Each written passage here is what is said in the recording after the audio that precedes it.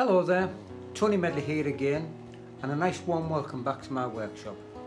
Today's project is going to be a zip vase made from this piece of wood, which is a nice piece of yew, and it's approximately 12 inches long by 6.5 inches in diameter. We're going to start by getting it onto the lathe and truing it up, and then we'll take it from there.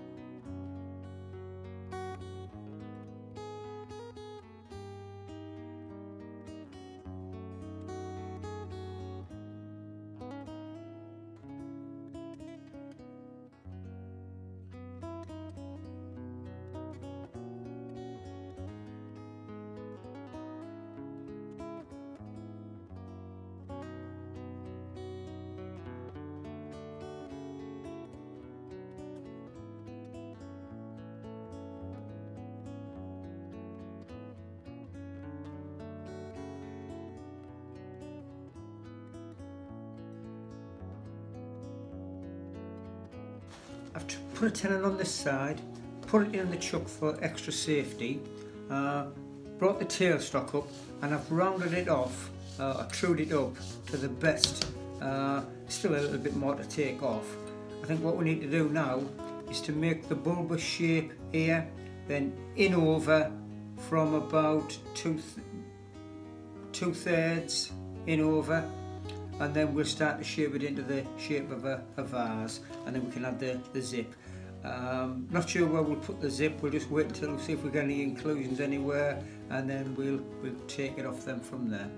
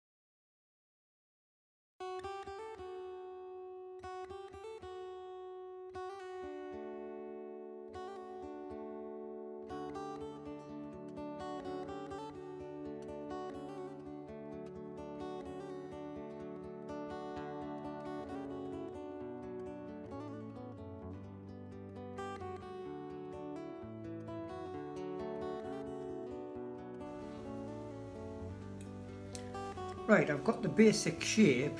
The wood turned out to be very punky. I don't know, it's really dry, but you can see I'm going to have to scrape it off and get the best finish I can before sanding.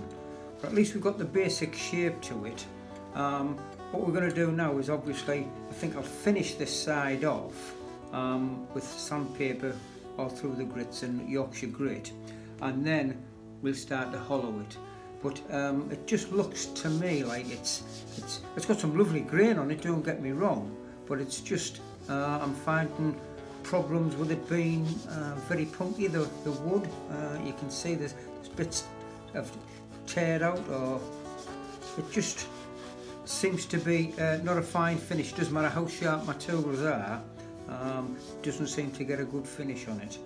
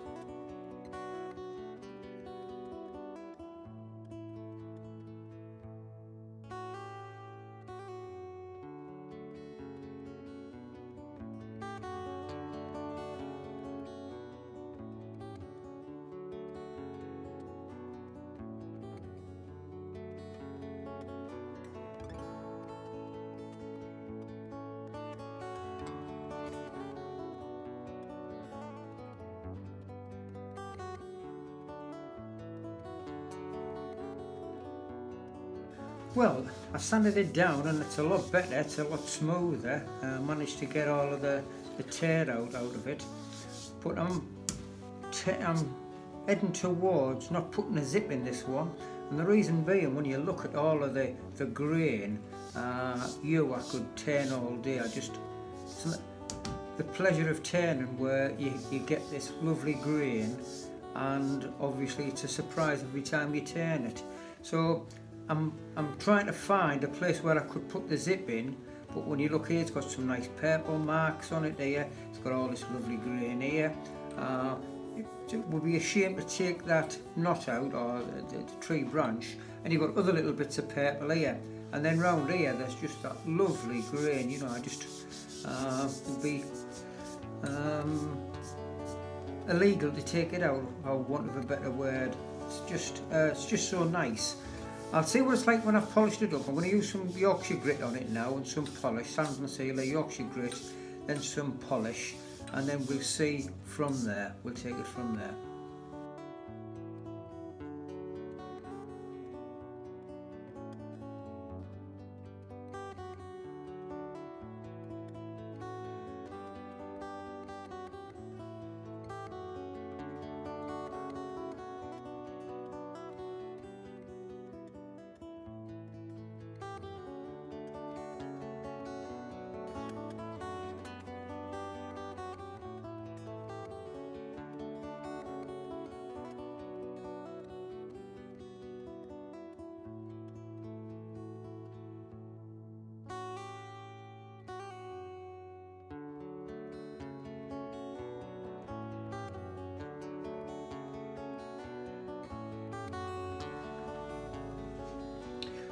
Right, I've applied Yorkshire grit and fitted my steady.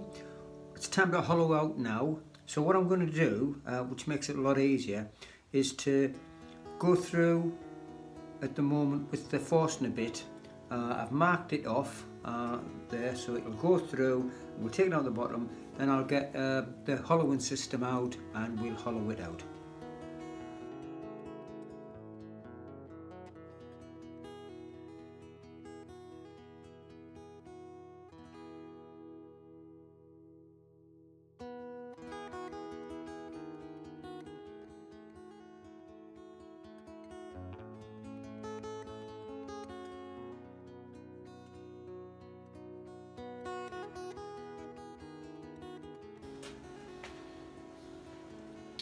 Right, I've set the hollowing system up.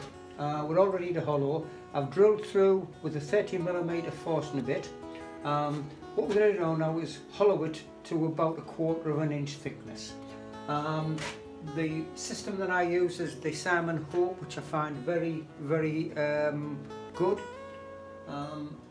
I'll move the camera later on so you can see. There's just 2 points. What you use. One's the thickness of the bowl, one's the end of the cutter, and we'll take it from there. So we'll get cracking, we'll start hollowing, then halfway through I will move the camera onto there so you can see the screen.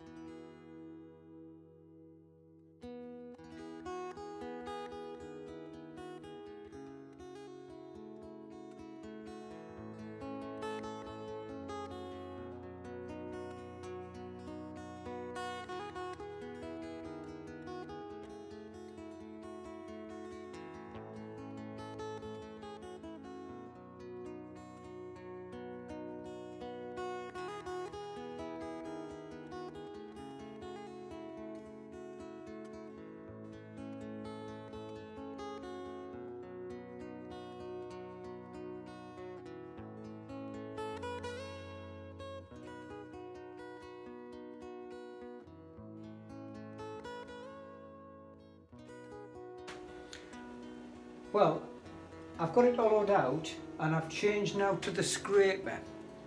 It's just a round disc now on the end which scrapes the inside.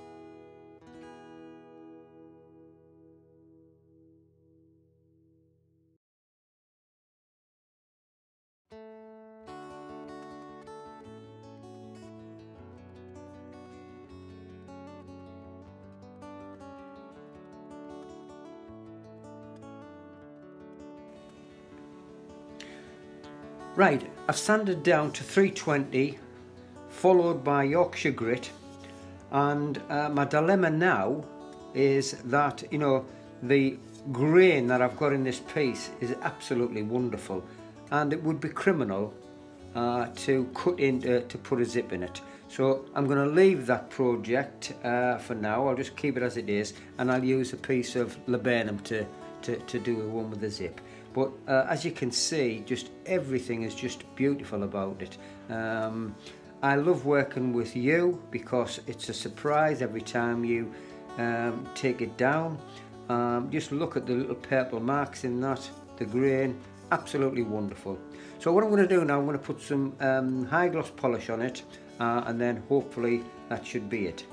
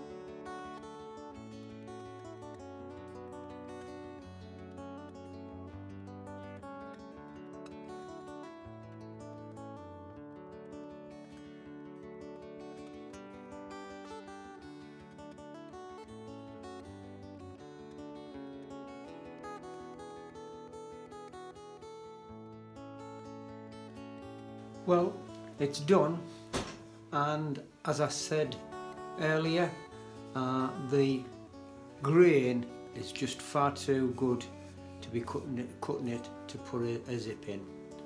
I've put my new logo on the bottom, and you know, you can just see it's absolutely superb, the grain.